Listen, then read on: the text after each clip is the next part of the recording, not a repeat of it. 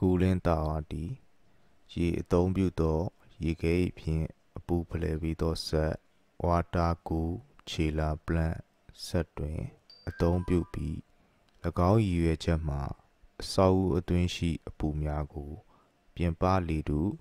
atmosphere dwindle, soon to be jin, pity.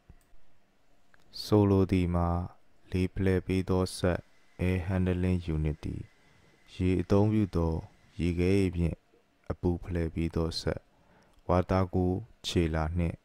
to set happy, lay miago, play with set, a handling unity. Saw a twin sheet a boom yago, so you baby.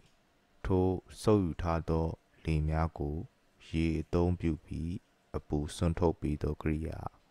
Condenser water loop a twin sheet. Ye mea season little quai, mea ne. T3 seasons a champion. A saw a twin sheet a boom yago, bien pado, son to city.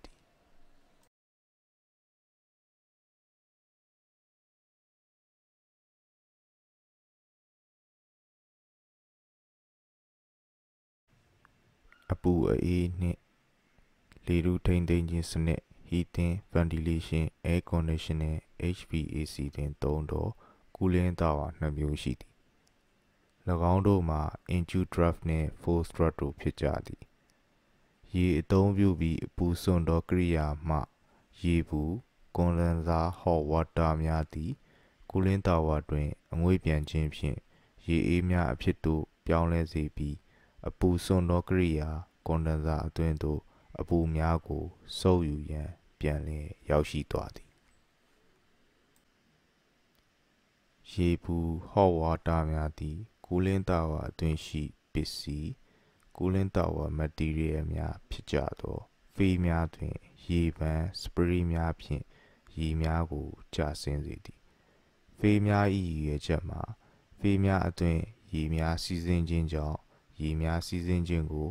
အချိန်ပိုမိုကြာမြင့်စေပြီးထိုတို့ရေများဖေးအတွင်းစီးဆင်းနေသောအချိန်တွင်ထိုစီးဆင်းနေသောရေများပေါ်သို့လေများကိုဖေးအတွင်းသို့ဖြတ်၍စီးဆင်းစေသည်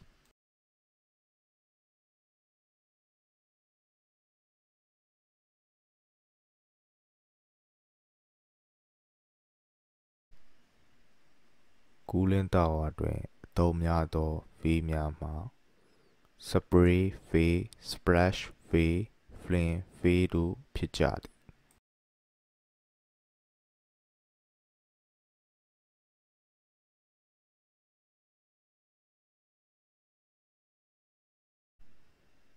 လေနှင့်ရေများ induced track cooling tower အတွင်းထိတွေ့ပြီးသောအခါပန်ကာနှင့်မော်တာပေါင်းစပ်ထားသော fan မော်တာအားဖြင့်အပြိုင်လေစီးကြောင်းများကို induced track cooling tower အတွင်းရှိဖေးများအတွင်းသို့ဖြတ်သန်းစေသည်ထိုအခါပို၍ပူနွေးစွတ်စိုသောလေများသည် induced track cooling tower အတွင်းမှပြင်ပလေထု atmosphere သို့ရောက်ရှိသွားသည်ထိုအခါ induced track cooling tower သို့မဟုတ် forced track cooling tower ၏အောက်ခြေတွင်ပို၍အေးသောရေများရရှိလာသည်ထိုပို၍အေးသောရေများကိုအဆောက်အဦအတွင်းရှိလေများကိုဖလှယ်ပေးသောစက် air handling unit AHU အတွင်းရှိအပူများကိုစုပ်ယူပေးသောကွိုင်သို့ပေးပို့ရန်အဆင့်သင့်အနေအထားသို့ရောက်ရှိမည်ဖြစ်သည် induced track cooling tower များကို forced track cooling tower များထက်အသုံးများကြသည်အဘယ်ကြောင့်ဆိုသော induced track cooling tower များသည်စွမ်းအင်ပမာဏအနည်းငယ်နှင့်လည်ပတ်နိုင်သောကြောင့်ဖြစ်သည် induced track cooling tower များသည်သက်တမ်းအပူဖလှယ်မှုနှုန်းအတွက်ပန်ကာနှင့်မော်တာလည်ပတ်အားသည် 0.05 မြင်းကောင်ရီအားလိုအပ်သည် forced track cooling tower သည်သက်တမ်းအပူဖလှယ်မှုနှုန်းအတွက်ပန်ကာနှင့်မော်တာလည်ပတ်အားသည် 0.08 မြင်းကောင်ရီအားလိုအပ်သည်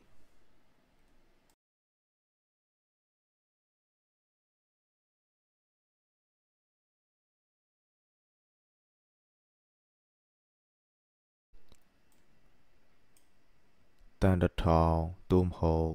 3.5 မီဂါဝပ်ရှိသောရေခဲရည်ဖြင့်အပူဖလှယ်သောစက်ခြေဝါတာပလန့်ဟုဆိုလိုက်သည်နှင့်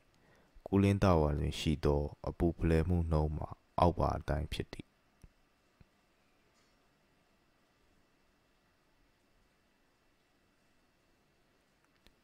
တန်တစ်ထောင်နှင့်မြောက်ရခြင်းမှာရေခဲရည်ဖြင့်အပူဖလှယ်သောစက်ခြေဝါတာပလန့်၏အပူဖလှယ်မှုနှုန်းမှာတန်တစ်ထောင်ရှိသောကြောင့်ဖြစ်သည်မြင်းကောင်၏တစ်ကောင်အား1 horsepower HP သည် 0.75 kW နှင့်ညီမျှသည်ရေခဲရည်ဖြင့်အပူဖလှယ်သောစက်ခြေဝါတာကူလင်ပလန့်တစ်တန်တိုင်းတွင် 0.05 မြင်းကောင်၏ 0.05 horsepower HP နှုန်းဖြင့် induced track ကူလင်းတာဝါတွင်အပူစွန့်ထုတ်မည်ဖြစ်သည်ရေခဲရည်ဖြင့်အပူဖလှယ်သောစက်ခြေဝါတာကူလင်းပလန့်တစ်တန်တိုင်းတွင် 0.08 မြင်းကောင်၏ 0.08 horsepower HP နှုန်းဖြင့် force track ကူလင်းတာဝါတွင်အပူစွန့်ထုတ်မည်ဖြစ်သည်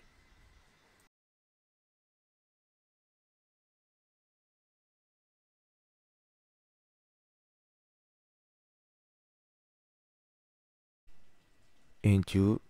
draft ကူလင်းတာဝါနှင့် force track ကူလင်းတာဝါတို့၏ဖေးများသည် cross flow arrangement နှင့် counter flow arrangement များဖြစ်ကြသည်ဖေးအတွင်းလေစီးကြောင်းရွေ့လျားမှု air movement နှင့်ရေစီးကြောင်းစီးဆင်းမှု water cross flow တို့သည်တောင်းမကြပါက cross flow arrangement ဖြစ်သည်ဖေးအတွင်းလေစီးကြောင်းရွေ့လျားမှု air movement နှင့်ရေစီးဆင်းမှု water across flow တို့သည်ဆန့်ကျင်ဘက်သို့မဟုတ်ထိပ်တိုက်ဖြစ်နေပါက counter flow arrangement ဖြစ်သည်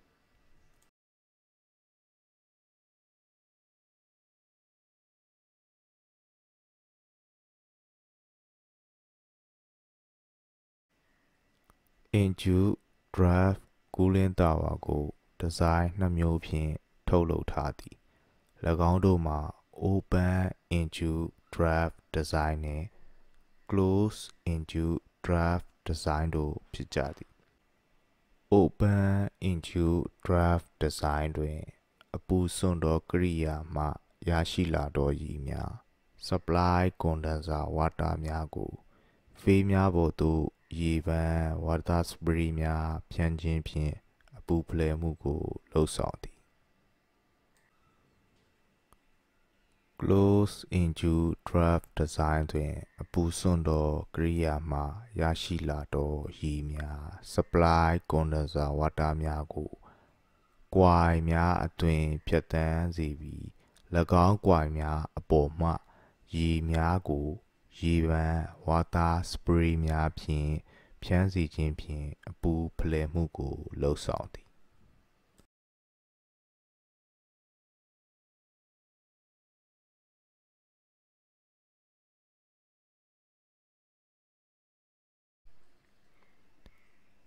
approach temperature ဆိုသည်မှာလေထုထဲမှကူလင်းတာဝါအတွင်းသို့ဝင်ရောက်လာသောလေ၏ဝက်ပတ်အပူချိန်နှင့်ကူလင်းတာဝါအတွင်းမှလေအဖြစ်အဆောက်အဦအတွင်းသို့ပြန်လည်ပို့ဆောင်ပေးမည့်ရေ၏အပူချိန်တို့၏ကွာခြားချက်ပင်ဖြစ်သည် approach temperature calculation equal to return chey water temperature minus entering wet bed temperature ပို၍ပူနွေးစွတ်ဆိုသောရာသီဥတုမျိုးတွင် approach temperature တန်ဖိုးပမာဏသည်လေထုအတွင်းရှိဝက်ပတ်အပူချိန်မြင့်မားသောကြောင့် approach temperature တန်ဖိုးသည်ပမာဏနည်းသွားသည်ထို့ကြောင့်အေးခဲခြောက်သွေ့သောရာသီဥတုမျိုးတွင် approach temperature တန်ဖိုးပမာဏသည်လေထုအတွင်းရှိဝက်ပတ်အပူချိန်နည်းပါးသောကြောင့် approach temperature တန်ဖိုးသည်ပမာဏမြင့်သွားသည်